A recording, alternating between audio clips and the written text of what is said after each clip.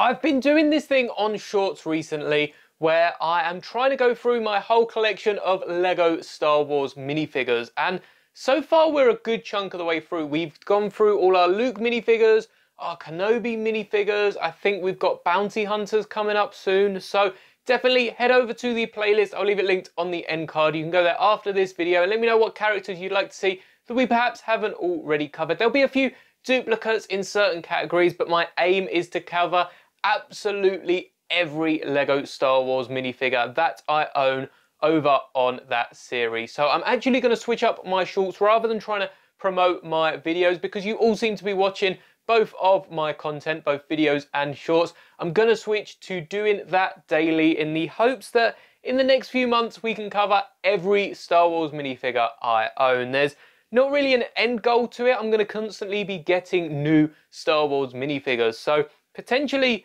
this could be a series that goes on forever as long as the channel lives. So thank you for all your support over there. And that has inspired today's video, taking a look at some older minifigures, especially with some of the Star Wars ones I had displayed in the top from the 20th anniversary. I haven't picked up Darth Maul yet, but I'd like to get the Darth Maul from the book. If you weren't aware, there is a bonus 25th anniversary minifigure in one of the new Lego Star Wars books. I'd like to pick that up once I've picked up the Scimitar, so that I've got the very first and the most recent Darth Maul, which both look very different to the one that I have. But we've got a ton of minifigures, so I think we'll just get straight into it and start looking at, first up, the X-Wing pilot version of Luke Skywalker. Also, what do you think? Also, how are you finding these intros? Let me know down in the comments, as well as what other minifigures you'd like to see over in these shorts, because it's a bit different to my fixed camera. And I know when I asked previously, it was 50-50, but now my camera work is a bit better. So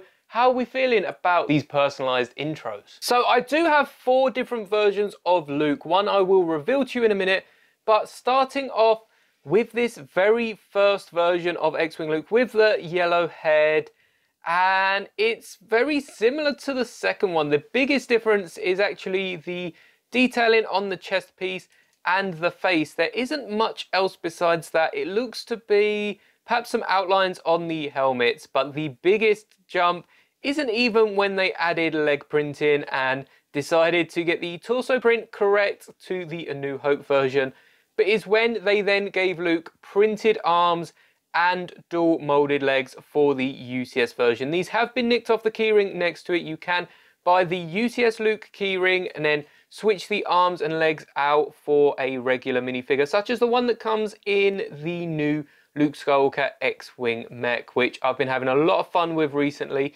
even though I'm yet to pick up the set and probably never will. But I really like the dual molded legs. I think that is the biggest upgrade to a Luke Skywalker. Adding the boots on the bottom.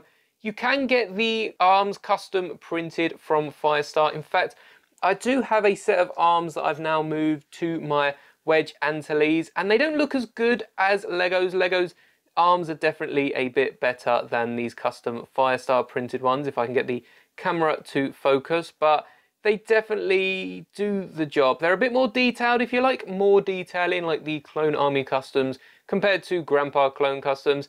These are probably the arms for you, but I really like what Lego have done to improve the figure, and taking a look from the first to the last, they almost look like completely different minifigures if you didn't know who the character was. One character that many of you perhaps might think we've seen way too much of is the Tatooine farm boy Luke, which there is a version with the blue milk.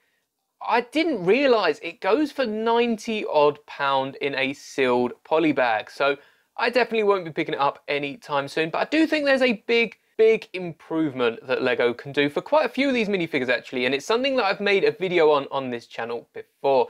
You can see we've gone once again from the yellow skin tones to the more realistic skin tones opposed to Lego's original yellow. But the designs didn't change too early on. In fact, I actually quite like the tan boots. I think the next step for the legs would be for Lego to dual mold some tan and white legs for Luke, and that would look absolutely amazing. It would just bring that extra detail to the character, who otherwise just has quite a regular white torso. I really like the poncho as well that they added. It's a shame we didn't get something like this for Cal Kestis, especially with Qui-Gon getting a poncho in the Sith Infiltrator. I don't know why Lego didn't give Cal a poncho, but the only upgrade I think I can make to this minifigure is having the correct colour hair. Now, Luke has dark tan later on in the original trilogy.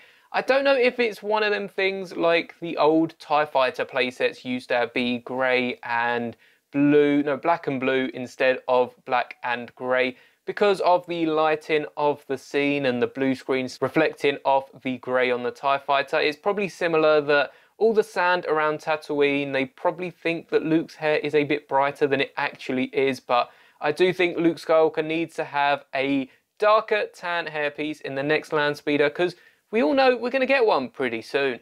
Another character that might show up in that land speeder and does need an upgrade is old Ben Kenobi. You can see once again, yellow skin tone, realistic skin tone. There's definitely an upgrade, but I don't know if it's that much compared to the robes we got on the following Kenobi. They look really, really cool.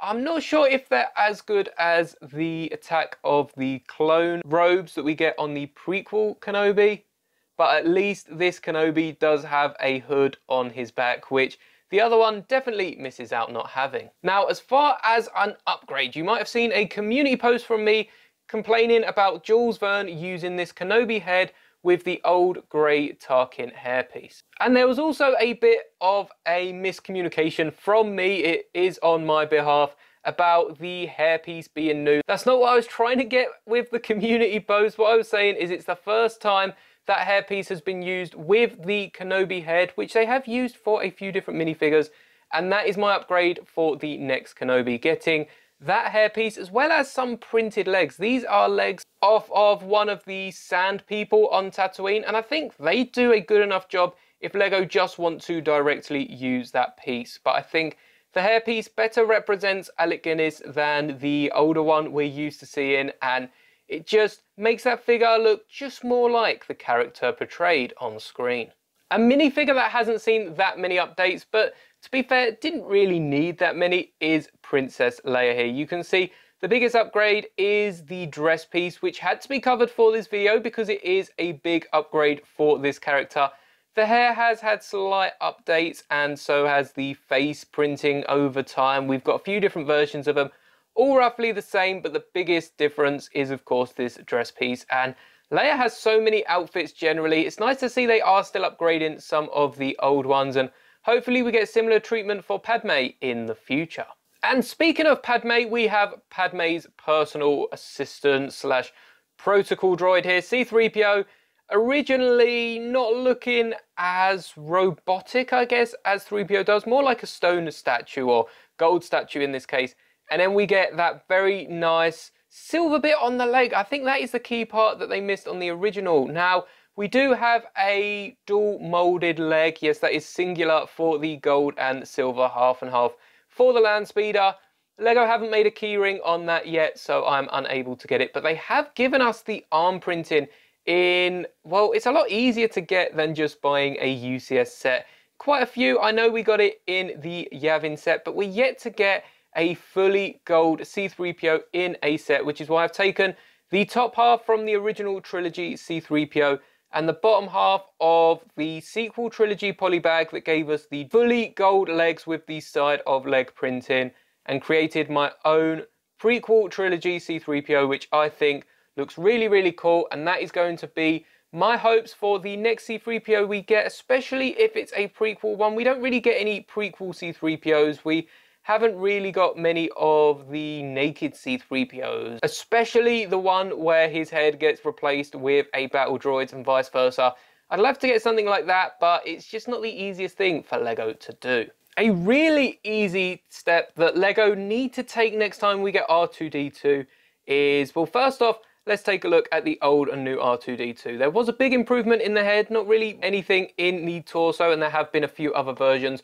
We've got a dirty, scruffed up Dagobah R2-D2. We've also got back printing now on the new R2-D2s, which is nice. But we're still yet to get a third leg for R2-D2. You can see it just uses two pieces. It uses one of them frying pan studs and a rounded off tile. And that just makes R2 look so much better than nothing there. I know people use cheese slopes with little unicorn horns and different combinations like that. I think this is the easiest for Lego to include. It is completely legal, doesn't bend any of the rubber pieces, and it's just an upgrade compared to the other two droids we've got previously. Another minifigure that has got a recent, well, I'm not going to say upgrade just yet, is Yoda. We've seen in the past with his Clone Wars torso, they originally had it a lot redder than it should have been with white hair, soon fixing it to his grey hair we see on screen, and well, less of a bright torso. And then we got the prequel trilogy, the movie accurate Yoda with that better head mold, and that for a long time was actually used as the original trilogy Yoda. I remember picking up a set with this Yoda in the original trilogy, and it took us a while, but eventually we got a more screen accurate costume which is very different to the others, and it comes with the same headpiece. But then Lego decided to change this when it came to the High Republic. Now, for my upgraded minifigure, I've just whacked Yoda's head and hands from the original prequel trilogy on this High Republic torso, and I think this is an amazing minifigure. I'd love to get some more High Republic minifigures other than Yoda and the Padawans from the Young Jedi Adventures TV show, which actually is quite a decent show if you've got the time to have it on in the background. Hopefully we get some minifigures from Acolyte, and these costumes look really, really cool. I mean, the Jedi robes look awesome. And you cannot have Jedi unless you have clone troopers.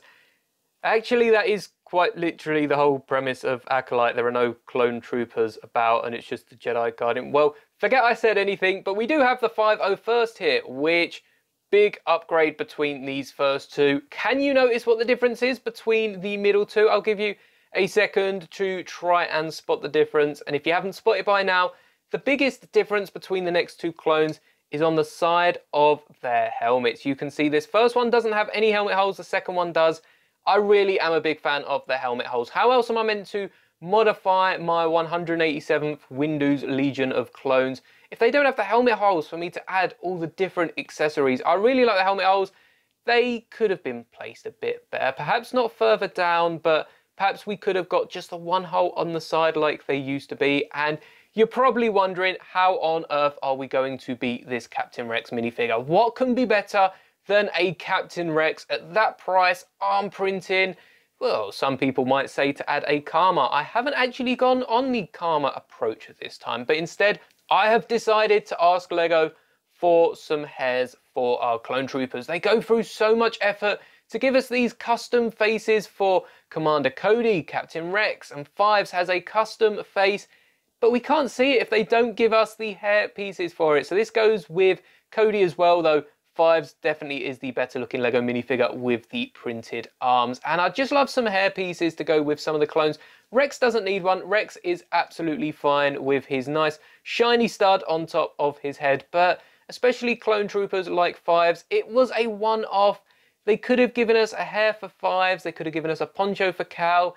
The anniversary minifigures aren't as great as they could have been. But at least the other minifigures in with Fives were, because this new Stormtrooper is amazing. I think it's only the second time it's shown up after the Stormtrooper mech, and it's definitely a better way to get your hands on them. You can see the original Trooper on the left, then we have the update for the Rebels show, then we have the big wave of original trilogy sets we got at one point with all the troopers with the black hips. Biggest update, they have updated printing, but the big difference is the hips. And I think the hips make all the difference. The only real improvement you can make more than this, besides perhaps some toe printing, is to get yourself some custom printed arms like the ones I have here. Again, use my code, it'll be in the description. It gets you an extra 10% off shopping on Firestar. And you could also add some faces underneath, though once again with the helmets on you're not really going to see them. So I don't have an easy upgrade for these Stormtroopers. Custom arms and perhaps some toe printing from Lego would be welcome in the next few years, but I'm a big fan of this helmet, mainly because it doesn't leave as much a gap at the bottom, though you can still see there is definitely a gap at the back of these helmets, so it doesn't completely eliminate him, but they're also dual molded rather than printed, so you can see the details just that little bit nicer than we previously got. A helmet that was definitely welcomed being replaced was this Snowtrooper. I mean, look at it, the back was also molded with the helmet. It wasn't amazing, so they upgraded that and then decided to give us an upgraded torso, not only torso, but leg printing as well, with some nicer coloured gloves. And this isn't the only Imperial troop, as we also got a very similar update at some point for the Scout Troopers. You can see between the first two, there is so much that has been improved, but they didn't stop there. They then gave us a Hoth Scout Trooper as well in slightly different coloured uniform, which does look amazing. And the same upgrades are present on the AT-ST drivers on the left and the AT-AT pilots on the right. They've just made them so much more accurate, and I'm so happy that we're even seeing figures as common as these troopers and pilots getting the upgrades that they deserve. So let me know what your favourite minifigure upgrade is down in the comments. Personally, that Ultimate Collector's Series Luke Skywalker in his X-Wing costume is probably one of my favourite minifigures in my whole collection, and there's definitely quite a few in my collection. Thank you for making it to the end of the video. Don't forget to like on your way out and subscribe for more awesome LEGO Star Wars content. And that's all for today's video. May the bricks be with you always.